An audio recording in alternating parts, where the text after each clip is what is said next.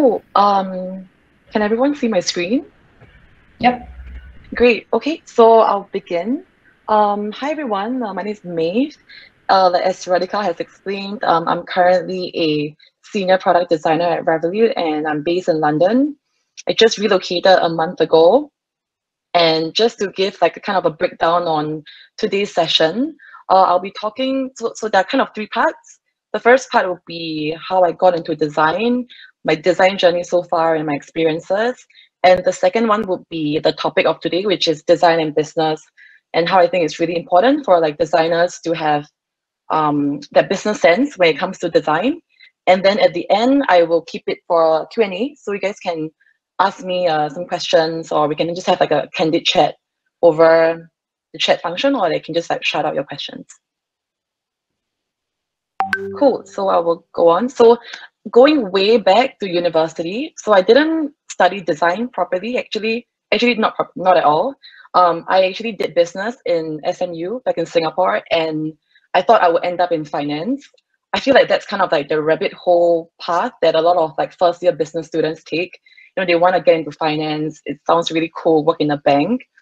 Turns out it's not for me at all. And during that stage, I also just like found out about UX, and I started like teaching myself UX just because it looks interesting, looks fun. And I was at that point of time, you know, I was like, okay, I'm in business school. I should just make the most out of it, right? So what I did was that from all the knowledge I've gotten from like learning like UX from like online courses, I started applying those learnings to my modules at school. So for example, I would like volunteer myself to create like visual mockups if our solution has like if we have a digital solution, and you know, applying some kind of like process, like ensuring that whatever I'm designing, it is answering the original like business problem. And then outside of school, I also, you know, worked on my portfolio. Like I said, I applied like my UX learnings to like my projects, and I used those in my portfolio as well. And I started applying for internships, and I just never went back after that. Like it was just design internships all the way. So just a bit about my product design journey. It's definitely not very linear. There's a lot of back and forth. So what I would describe my journey, I like to bring in like my favorite quote from one of my favorite Pixar movie called Soul. And in the movie, Joe, which is this guy here, he mentioned that the zone is where like souls can enter when their passions create a euphoric trance. So simply put, I've never felt this trance until I started designing. You know, just maybe some of you can resonate, you know, when you're doing something that you love, you get into this zone where like time will just fly by and like you don't notice it. So the first time that I noticed this was like I was in the SMU library, and I was working on like a mock-up, and I was back then on like Sketch or XRP, some outdated design software, and I was just designing, spending like 3-4 hours, and I got lost in it. And I never felt that way even with my other like business modules. So this was quite a pivotal point that I knew that I wanted to do product design. So good user experience to me is something that is felt unconsciously, but created very consciously. So a good experience, it's usually very seamless. You don't notice that something is wrong. And usually behind that, there is like a team of engineers, designers, product owners, product managers behind that to ensure that you can get from A to B without much effort. So I wanted to be part of that creation process. So just a bit about where I started. So I started about 4 years ago, like in 2018. That was when I was in my third year of school, and I chanced upon UX, and I started learning more about UX, started going for like more networking sessions. For example, this kind of like talks are also something like a networking session. So good job for being here. I also started working on my portfolio back then, and then that helped me to land my first internship at Razer. So back at Razer's like a gaming company. They sell gaming peripherals for those that don't know Razer. And I was working on the UX. I was a UX intern on the web store where you're able to like buy like Razer laptops and like Razer peripherals from there. And subsequently, I continued I went back to school, worked on my portfolio, and I managed to get another internship at Shopee. And back in Shopee, I was getting more like mobile experience. Like I said, Razer was more web. So this was really cool. I was working on the payment and order creation flow. So if you go on Shopee, you can add things to your basket and you check out. So I was part of the team that was in charge of that. And then subsequently, I managed to get an internship with Grab in my final semester. And I also managed to get a conversion to join Grab full-time after my internship there. So at Grab, I was working on the driver experience and the merchant team. So on driver experience, we were working on the driver app. And then on the merchant team, we were working on the merchant app for like delivery, for like express deliveries. And currently, and 3 years later, I relocated to London for Revolut. So Revolut is a company that offers like financial solutions to retail customers as well as business customers. And for me, I'm working on Revolut Business, where we help business to create products that can help their business grow, especially more in the financing and accounting needs. Yeah, so that is a pretty lengthy introduction about myself. I hope I still have everyone's attention here.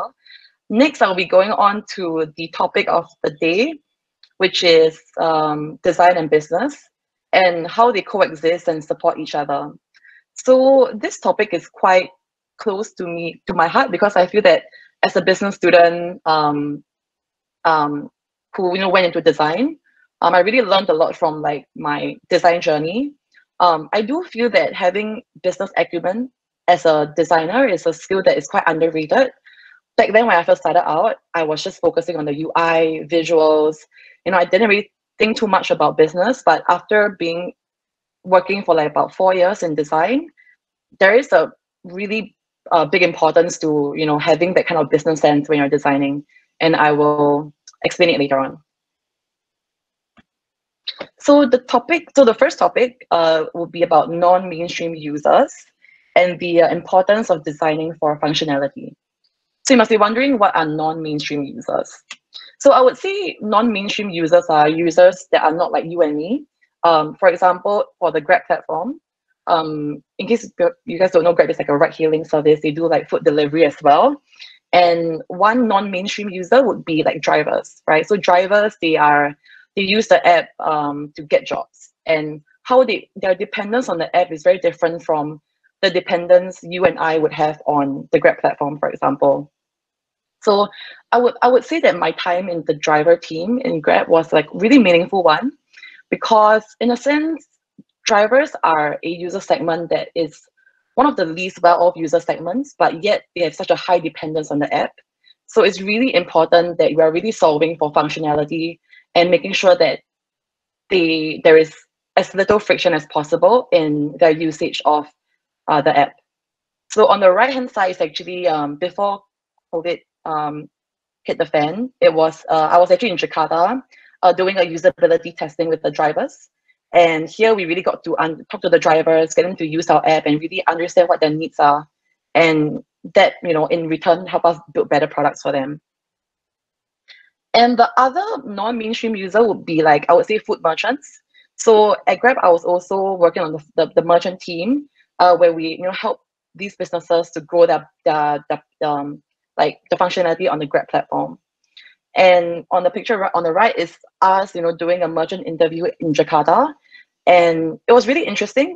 This merchant was Grab was his like only kind of like way to earn money, and his store was just really no frills on the road, in a push cart, right? So I think this trip really got me to realize, like, especially these merchants, they really come from like different backgrounds, and you have to really design for merchants that are from different circumstances and very different needs, right?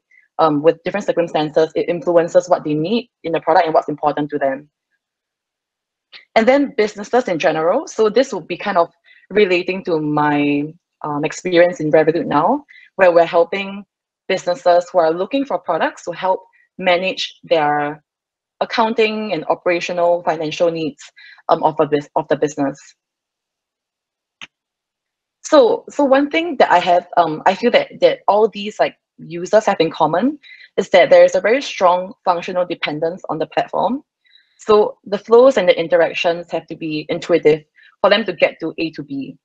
because any hindrance to this will not only affect um, usage, like for example, like for them not using it, but the impact would be more detrimental. It could really affect their day-to-day operations, their earnings, also depending on how like dependent they are. And let's say, for example, a merchant cannot upload their menu onto the Grab food platform, for example. And this, if they can't get it out, they can't get it up, consumers cannot buy their food, and this affects their delivery revenue. And the usage of these platforms from these users are also very closely tied to business internal metrics. So friction in usage not only affects the merchants greatly. So for example, in the case of the food delivery, people can't order from them, their revenue suffers.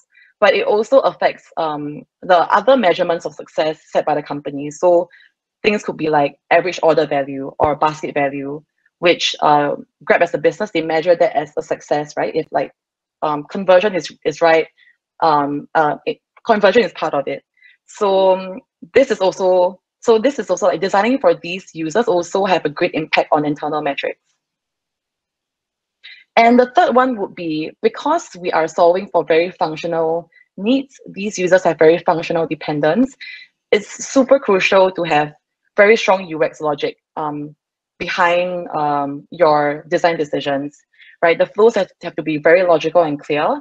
And this also in turn help you to get buy-in from non-design stakeholders. So when we design, we have to always pitch our designs to the product people, marketing people, the CEOs, and they're coming from a non-design lens. So for them, being super logical about the flow, especially for these users, are like the utmost importance, something that a designer must learn to be able to communicate. Cool, so we'll go on to the second topic. So previously I talked about like how important it is to get buy-in from internal stakeholders. So that leads us to the next topic, which is how having a cohesive design can help to impact and influence product decisions made in a company. So I would like to bring in this example of like a design system. So design system is, maybe not everyone here knows what a design system is. It is a source of truth collection of reusable components used between designers and engineers. So you can imagine it like a library, right? That we have all the different kinds of buttons that exist in the app. It could be like pages or buttons, for example, and everyone will be looking at this library as a source of truth, and we'll always be designing and building these products. So what's really, and also I feel like maybe not every designer have the opportunity to work with a design system, but I would say that it's something, as you go higher into design, as you get more experience, a design system is something that you want to strive for, because you don't want to spend all the time to like build a component from scratch, right? If we're already using it from another designer is using this button, we want to be able to reuse that so that we can save time on building and allocate more time on more strategic decisions. So when there is a design system, there is a shift towards more strategic design. So what this means is that, when we have more like battle tested reusable components, that means it frees up more time for the designer to do more product thinking, to investigate on what are the real user needs, and like, will our product be used by the people that we want to design for. And a design system can also help to anchor like product decisions. So one good thing about having a design system is that it can influence product decisions in a way that we want to strive for consistency, because we don't want to be in a situation where, for example, for Grab, maybe for Grab, right, we have like Grab car and also food delivery. We don't want a situation where like the colors are different on like both services, the buttons look very different. It's just not consistent, and maybe because it's not consistent, you spend more time trying to align, trying to understand like why it's different. So when things are more cohesive, you spend less time trying to do that, and you can allocate more time to focus on like to focus more time on product thinking and product decisions. And also, it's also good for the users when they have a familiar interface or they are using a product that that is cohesive and very consistent. So, for example, familiar design patterns, they also aid in usability, right? So the users, there's this kind of rule or principle that I like, which is recognition over recall, where users can recognize a component or a screen and they roughly know what is it, rather than them having to like remember what is this page used for. So having a more consistent experience can help with that recognition. And the users, they can, once they're on this page, they know what this page is used for, and it helps them to understand the interface a lot better. I really see some questions on the chat, and yeah, we'll get into to those. And actually, that is pretty much it for my part. So 2 points really is just how design, how having like a more business driven approach to design can help with internal stakeholders, as well as when you're also designing for more non-mainstream users, how it's really important to have the whole business in mind and like the goals of the business when designing for them. So yeah, thank you. Radhika, I think you can go into some questions if the audience have any. Okay. So I think for the purpose of this talk as well, it was an introduction to business and design. Later on, we will be having more talks which talk a little bit more in depth as to what business and design really is and what it brings to the table. But for now, let's go into some of the questions that we have here. I think, Rulin, you have a question. So would you like to unmute yourself and just ask a question?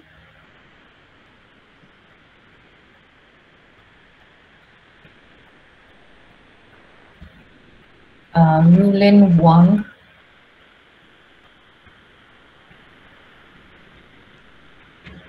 Okay, maybe I'll just ask a question on her behalf. So her question is, do you get to do contextual inquiry often to understand the user's problems when you were in Grab and currently in Revolut? Right. Maybe will contextual inquiry be more like fundamental research? Because I know that there are a few terms for it. Radhika, do you know? I think maybe you can answer for like one or two of the terms.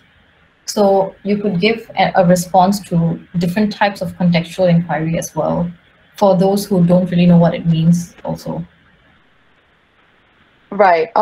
So back in Grab, like we do have researchers that we work with, and because I think if I'm understanding right, contextual inquiry is something like fundamental research. Do you think that's kind of like, yeah?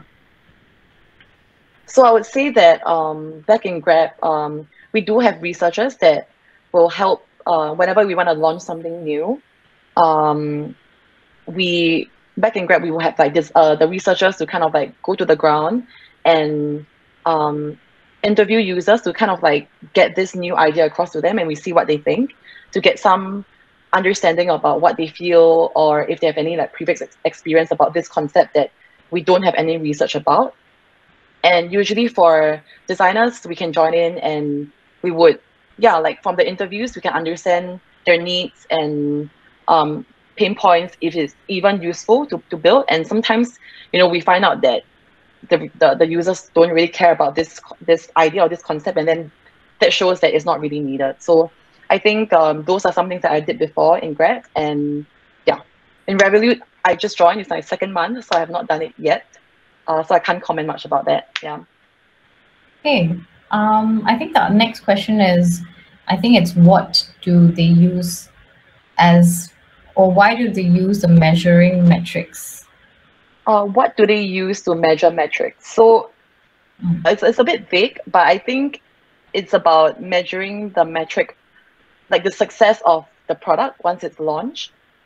I'm gonna make a assumption. So basically, how we measure metric is that so one metric with the food delivery example that I've been using across the whole presentation was maybe like checking out food, or like putting food into your basket and paying for it and checking out. So one metric for that would be conversion. So if the user adds stuff to their basket and they don't eventually pay for it, that's not conversion. So that's one way to see if people are converting and checking out. So yeah, so that's one way that we can measure the conversion rate, which is a very important metric for a lot of products. Yeah. Okay, yeah. I think just to elaborate a bit further, when Maverlyn means that, it's like, you know, when you go on an app and you're ordering stuff, like even like if you go on Shein or like Shopee and stuff, and then putting stuff in the basket, some users don't actually end up checking out. They just like, okay, they'll come back to the basket and maybe order some at the time, or they forget about ordering it. So that's not a successful conversion. So yeah, that's what it means by that measuring metrics. Yeah, and maybe just to add on a bit more, how we can use that, because if people are not checking out, it could also be a signal that there could be many signals, but one signal that you can potentially explore would be like is something breaking, right? Like, why are people not checking out? Is there like something on the interface that is preventing users from checking out? So these kind of tracking can also shed some insight to what's really happening. Of course, sometimes they're not very direct, but it gives a bit of light on that. Yeah. Okay. Okay, so I think the next question is from me, which is, what are some tips to get buy-ins from non-designers? Like you mentioned right now, CEOs, you know, marketing department and other non-design departments. Yeah. What are some tips to get buy-in from non-designers? So I think ultimately it's what I like to do is for marketing teams or like business teams or even teams that my product has a direct dependency on, I will usually get on a call with them and then do something called like shuttle diplomacy, which is getting buy-in for them, like kind of understanding what their needs are from these calls, and then also sharing them like what problem I'm trying to solve and see if I can come to a middle ground. You know, if they're able to understand like why I'm building things that way. And usually from these calls, you're able to understand like why they're against it. You know, like for example, in a recent project that I did, because right now in Revolut, I'm working on more like financial products, and they are really highly scrutinized by like regulations from different countries, and we had to really fight for a buy-in from the legal team because they are like, it has to be compliant. This design is not compliant, and we had like many calls with them just to understand like what is needed, what we need to show to be compliant, basically. And they're non-designers, right? So for them, it's like, oh, if they want everything to be compliant on the design, it will look so wordy. You know, you have like terms and conditions on like every page. It's 100% compliant, but it's a bad UX. So that's when like we have to really find a middle ground with them. So I would say really understanding where they're coming from and also being open to find a middle ground. For sure, you might not be able to push for your best designs, but it's always about a compromise when it comes to your design. Yeah. Okay. Okay, let's go to Ewan. Sorry if I'm not getting your pronunciation correct. Do you want to just share your question? Yeah, sure. And thanks again right now. My question is, I mean, firstly, thanks so much, Maeve, for the talk. I absolutely agree with the need for a design system. In fact, that's what we're doing at the moment, kind of refreshing our design system. And I did find the book Atomic Design really, really helpful in my understanding. So my question is, you know, because you're putting this out as a suggestion or a recommendation, do you think there are any scenarios where you would say a design system is not needed in a business? So far, I feel that, to be honest, like you, I'm also pro design system. And I feel like in a business, I do think that their North Star would just be scale. Like eventually they want to scale, right? Like I don't think any business wants to just kind of remain status quo and not grow bigger. And especially when you scale and when you have many different products, there is increased emphasis, there's an increased importance for having a more cohesive design experience, right? Because you don't want like your different products to be like using different components, for example. And I do think that in this case, with the assumption that all businesses want to grow and scale and also value design, I do think that a design system should, I would always am a supporter for like design systems. So in my opinion, I feel like that should be always what every business should strive for if they are very product driven, very design driven. I did not really answer your question, but no, I think you basically did. no. Yeah. And I like that, you know, in answering my question, you also put in your assumptions. I think that's like really kind of like conscious and very like kind of like a mark of a good designer. So thanks so much for the answer. Okay, thanks a lot. Okay, can we have Nurbaya maybe ask a question? Hi, thanks so much for the talk. It's I really enjoyed it. Yeah. Okay, so on to my question. So I just would like to ask, right? So how do you conclude that a design change is the reason for a particular business impact? Because you mentioned about metrics also, right? So, but how do you draw the conclusions? Right. Do you mean like for business impact, there could be a lot of reasons why it's happening that way? Yes, correct. So maybe, I mean, just a very, very obvious example is that, oh, let's say in this website, there's no hero, in this hero, right? There's no call to actions, but after you implement the call to actions, then there's increase in, there's increase in signups. Yeah, but then for things that is less obvious, so how do you like draw the conclusions? Do you have an example of something that is less obvious? Actually not so much, but rather, like in the business, there could be reason, or maybe it could be because of the marketing effort, it could be because of your design change, it could be because it's the trend right now. So yeah, that's like there's so many factors, but how do you like inform the stakeholders that actually reason why there's an increase in this particular signups or etc. It's because of the design change. Yeah, I think that's a really good question. The answer is, in my experience, I don't think there's ever been a very direct conclusion that something is failing because of design or because of like something else. Because for sure for the success, the success of a product is always a team effort, right? There's always like there's a lot of reasons. We can try our best to make an educated guess on what's breaking, but there can never be like an immediate answer. I'm trying to think of an example where on an interface, like if something is well, like one example that I had is quite a simple example. Was on the driver team. I think we wanted to get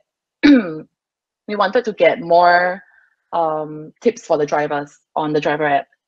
Sorry, we want to get more tips for the driver, and what we did was that we introduced like a additional like entry point or a tipping component on the customer facing app, so that they're able to give a tip for the driver when the driver is on the way to delivering their food. So for that, it is a simple example, but because of that component and our tracking, we were able to see a sharp increase in tips, right, that are given to the drivers. So I feel that when it comes to more interface related kind of adjustments or changes, it will be, and when it's also tied to a very clear metric, like for example, the metric here would be increase in driver tips. So in that case, you can really make that strong conclusion that actually, you know what, like this is caused by this additional component. So yeah, I think so far, like I think this has been that's why it's also really important when you're designing to always set very clear metrics, so they're able to, when you launch it, you see the metric and it informs you about the effectiveness of a design.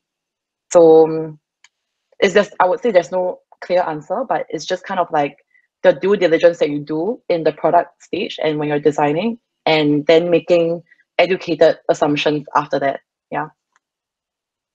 Thank you so much for answering. No worries. Thanks a lot for that question. I think that was quite a tough question to answer, but it was also a really interesting question. Okay, let's move on to Vikraman. Would you like to ask your question? Yeah, thanks, Rika.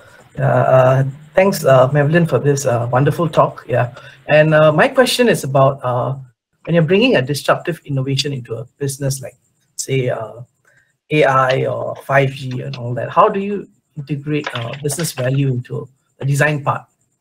Yeah. Right. Yeah, because I work in the innovation space, that's why I asked a very innovation-related question. Yeah. Yeah. How do we integrate business value? Do you mean like the design part of the disruptive innovation? Yeah. So like when you justify to the management and all that, right? What value it brings to the company and all. Yeah. Do you mean what value does the innovation bring? Yeah, like the part that if you're building an AI component into your business and all that, right? So how do that you definitely have to justify how does it lead to some kind of change, or like in some sense there's going to be customer improvement and all that. Right. I'm not too sure. I don't think this is a design only question. It feels like a very like high level, like if we are like how do we bring business value into any kind of ideas or innovation that we bring in. I think first of all, the business should recognize that there is a need for this innovation. And we're not just doing this innovation because we are doing it because other competitors are doing it or because it's a trend. The business needs to see that there's value. And I think we also need to see the cost of building this, right? So some ideas, it sounds really good, but the cost is way higher than the reward, right? The ROI doesn't make sense. And then that's when that would assess that the business will be like, it's interesting, but for now, priorities, we don't have the resources to do this right now. So I think it's really about trying to bring in the value and also communicate the cost, because everything has a cost, right? Yeah. It will only make sense if the value is higher than the cost. And then that's when you go ahead with it. So yeah, I think this question is quite broad, not just like design. Yeah, but it's also important to think about it as a designer, because there are sometimes when you design something and it's just technically too expensive. So for example, engineers would be like, oh, why should we build this component from scratch when we already have this other component that does the exact same thing? And can we reuse that, right? So that's a conversation that you need to have. It's almost like cost and reward, right? It's the same concept. Do you have any experience, like your personal experience in your so far of your design career that you face that kind of situation? All the time. I face it even now. Okay. Yeah. Okay. So I mean, it's always kind of like you when I'm designing, I always have two versions. Like one is I design like for the best UX. Like if we have all the resources in the world, we go for this ideal version. And then I have another version which is like a backup plan, right? Like if I cannot get what I want, what is the next best option? And that is something that helps with negotiating as well, because if the person feels like you're only going head on with just one option and there's no wiggle room, I think that also affects like the rapport and the working relationship. And I think so far that helps, like understanding why we can't do the best version, what is like the next good enough version that ultimately solves the same problem for the users. Because always the users are always the priority, right? Like both versions, it is still a workable solution. It's just that maybe one version is just has a bit more finesse, it looks a bit better, so there's always like you have to always like come to an in-between with like who you're talking to. Thanks so much. I think I can totally relate because I work in the innovation space, so I know about these issues. Yeah, thank you so much. No worries. Thanks for your question. Okay, let's move on to Anne-Marie. Oh, yeah. Hi, Maeve. Thanks for your sharing as well. Just wondering, so like, because I think you mentioned like business strategy as well as like strategic design. So I think that kind of like just out of curiosity, like how much time like for example, like maybe during your daily work, do you like spend on like such like long-term thinking, like whether it's like building on components or like long-term strategy versus like your more immediate tasks like maybe problem solving or building for your like a certain functionality, for example. And also like, is it something that you have to sort of like consciously set aside time to do, like, okay, I think I need to set a certain percentage of my time for strategic thinking? Yeah, I think that was what I was curious about. Yeah. I would say that now, especially if you, I would say I prefer spending, I generally like spending more time in the product thinking phase. Especially if you have a design system already, you don't really have to come up with the components yourself. It's all about like strategically placing the components in your flows and making sure that it's intuitive.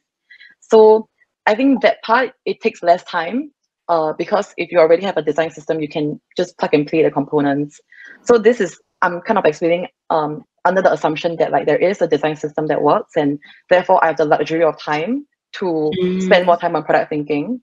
I know not every designer will have that, and it's totally understandable. Design systems take a lot of time to build. It's also very expensive, and it takes could be years to like get one that's really working. But I would say as much as you can. I feel that product thinking is also super important to ensure that you're building the right product. And then how you build it is like how you make the product right? So I always feel like the beginning, once you get that right, almost half the battle is won, you know? Making sure that like what kind of user needs you are solving for, and also cost, right? Like what does this cost the business? What are the metrics to measure the success? Scoping out the requirements on what you should build.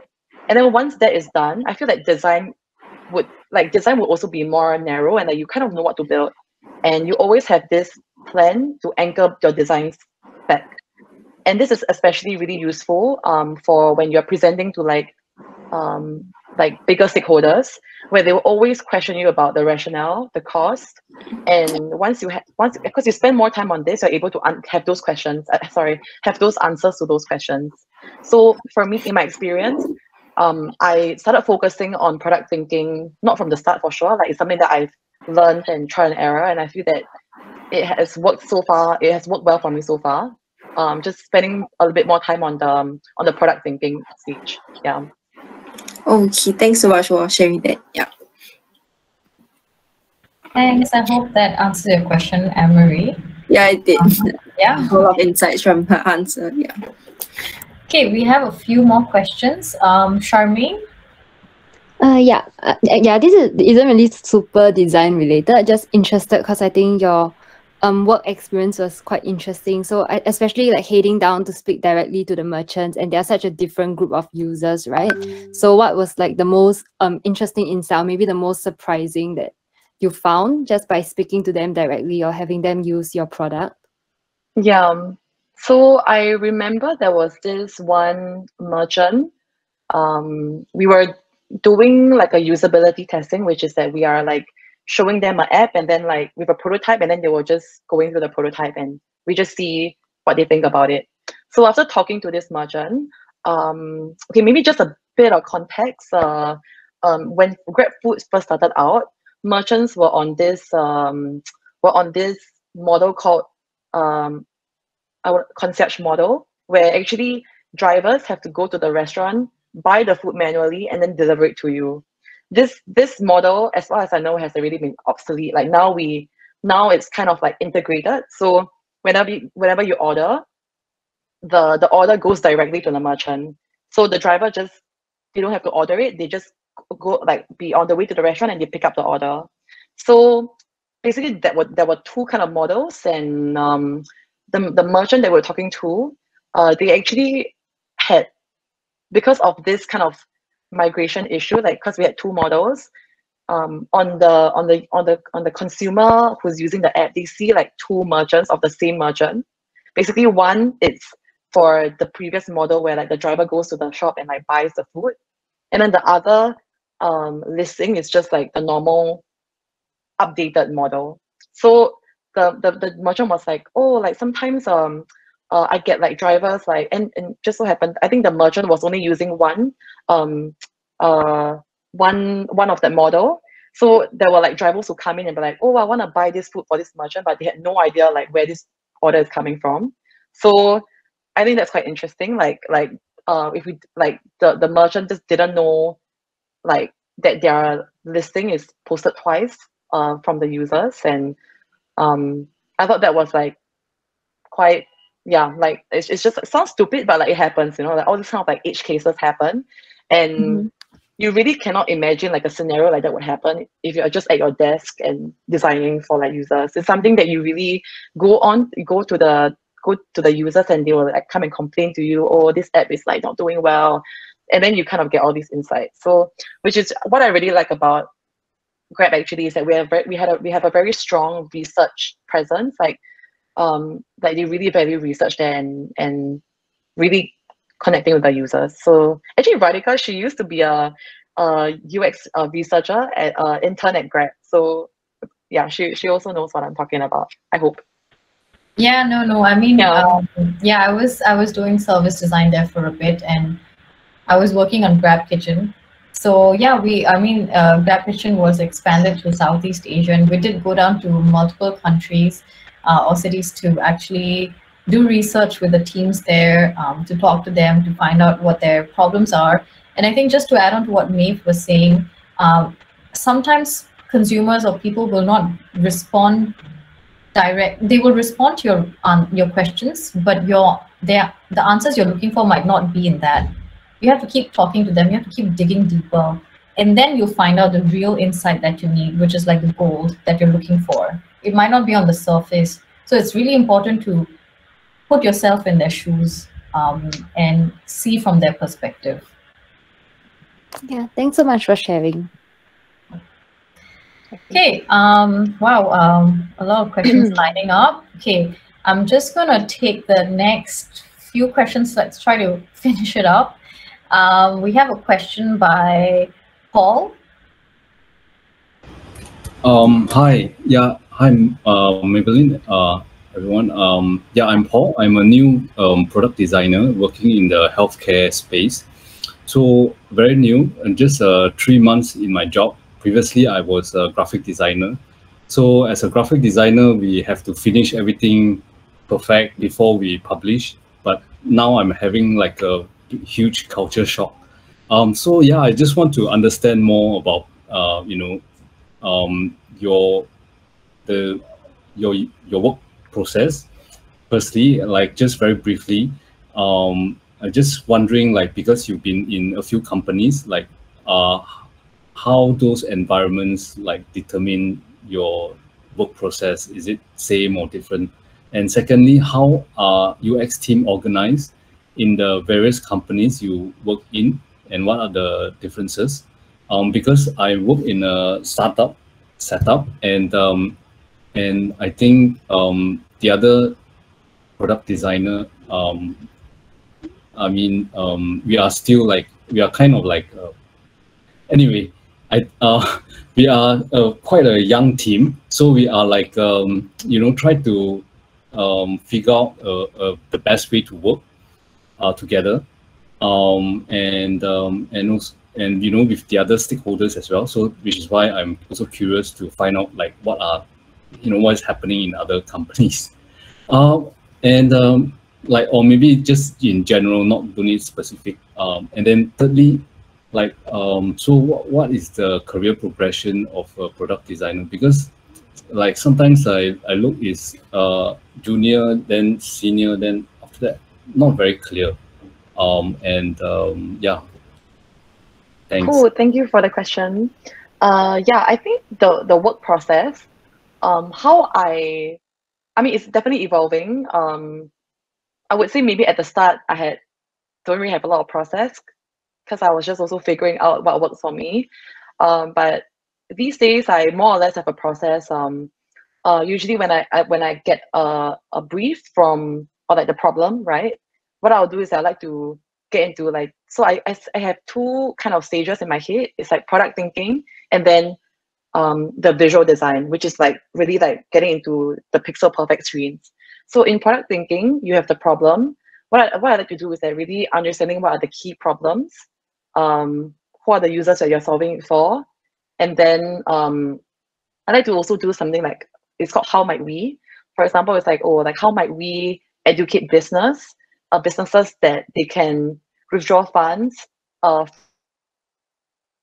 simple one, just to kind of frame your thoughts, and always document it. I find that when you document it, you write it down, you can share it with like, it's also good for to trigger like discussions with other people. So that's the first thing that I do. Like on my Figma, I just have like these product thinking prompts. And I think like you said, like as a visual designer back then, you always have to like present something perfect, right? There's always that kind of like inclination.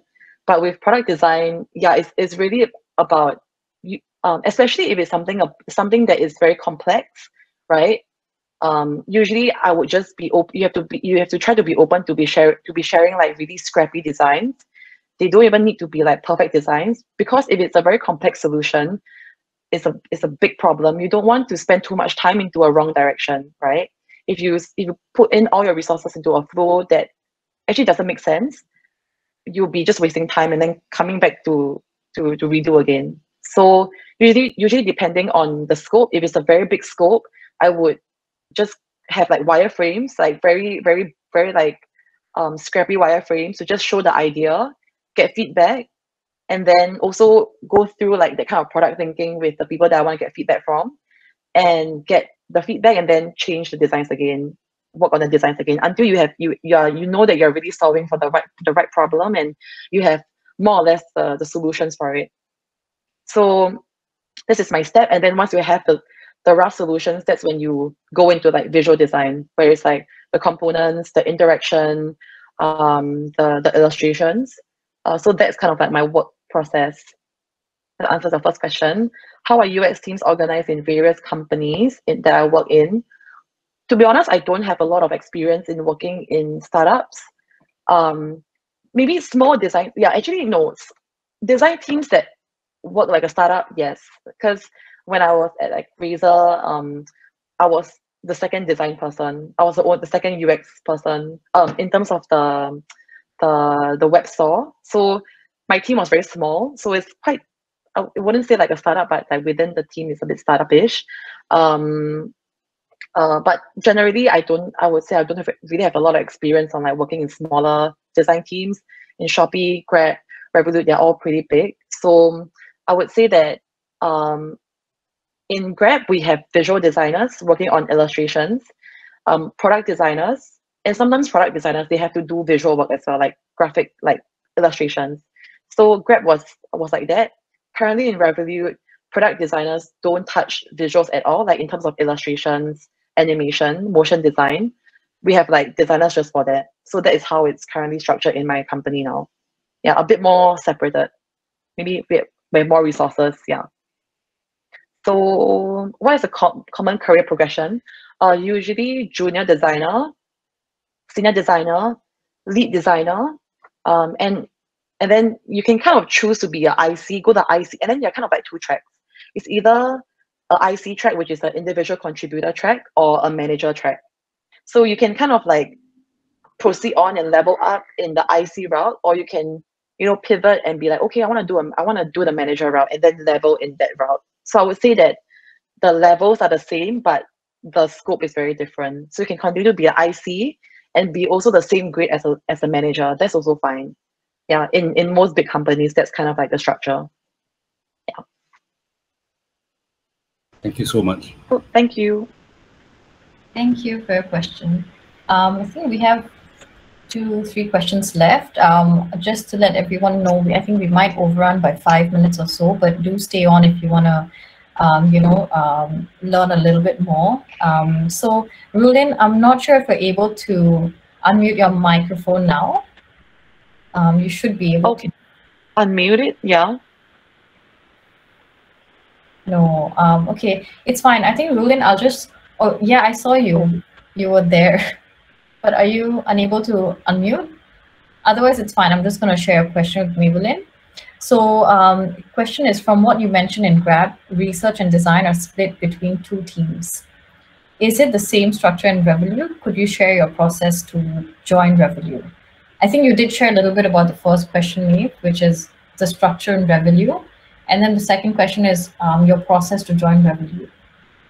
Yeah, I would say that the research team is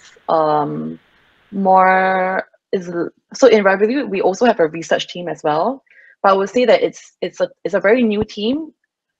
We just kind of hired like a head of research like late last year, this year. So I would say that the structure is similar, where we have researchers and product researchers and product designers separate. But it's just that in Grab, like we've had like researchers way earlier on, and they've been like really very experienced in the field. So it's the same structure, I would say. Share your process to join Revolut. To be honest, why I joined Revolut was because I wanted to. It's always been my dream to move abroad for work. So it wasn't like I wanted to join Revolut. It was just it just so happened. I was like open to opportunities, and like it just came, and I took it. Yeah. So yeah, that was the process. Yeah. Okay. I think Rulin's next question is: do you prepare CGM, which is customer journey map, and user flow as a product designer? So it depends. I don't do it for all projects, especially for smaller projects where the context is already very clear. I really know what I'm solving for. But for more flows that are more complex, or maybe there wasn't work done before, maybe it's a totally new flow that never existed before. So I just want to understand more about making sure that I cover all points and I don't miss out any like edge cases or anything. That's when I will do a more elaborate like user flow, a user journey, and point out moments where like we could fix or any kind of problems. So I would say that I don't do it all the time. It's only for when I don't have a lot of context or it's something very complex and new. Then I'll do something a bit more elaborate in terms of the planning. Yeah. Thanks. Okay, last question. Andrea, would you like to ask your question? Yeah, sure. Hi, Maverlyn. I was just wondering, are there any frameworks you would recommend to use when prioritizing the design changes to be made to a product? Or like, how do you and your team usually prioritizes which changes should be like rolled out first? Yeah, this is a good question. It's very often where in a project, everyone they get overly excited and they want to include like all the cool features, and the project suddenly becomes like super big and hard to tackle. What I like to do is that I like to split like designs or features into like must-haves and good to have. So the must-haves would be making sure that what is considered done for a user in this flow, right? For example, if we are looking for users to check out in the experience, that is a must-have, and all the steps and the flows for helping a user check out, we must build them, we must prioritize them. And then maybe something that is a good to have could be like, Apple Pay integration, or like we integrate with Samsung Pay. So that is like a good to have, as long as we provide a way to include their credit card details to pay. As long as they can get through that flow, that is considered as done. So this is what I like to do, is to just like the features that we must do. If we don't have these features, the user cannot complete the flow. And then the good to have would be maybe like extra touches that would make it a bit more intuitive, would make it more convenient. Then those are prioritized before the must-haves. And this really helps to just narrow down the scope and make it a bit more like easier to tackle, basically. Yeah. Okay, got it. Thank you. Okay, thanks a lot. I think, Maverlyn, you deserve a glass of water. Sure. Thanks for everyone's questions. I think all of us got to learn a lot, from the talk as well as the Q&A session. Thanks, Maverlyn, as well. I think we'd quickly just like to switch screen back to Redesign People as a closure. So, Pete, if you could just take it away.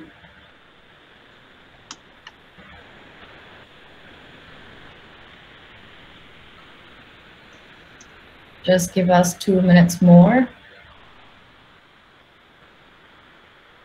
Yeah, full screen, please.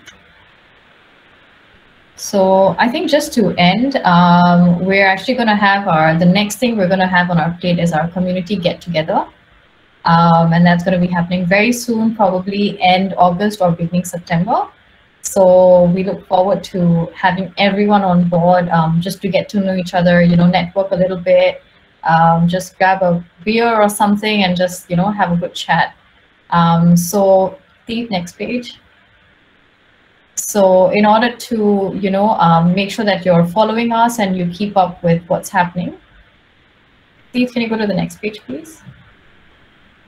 Yeah, do follow us on our Slack channel. We've also put the links in the comments section below, as well as our Instagram page.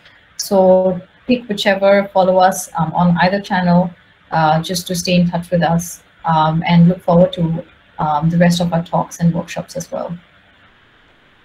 Yep. The links are in the page below as well.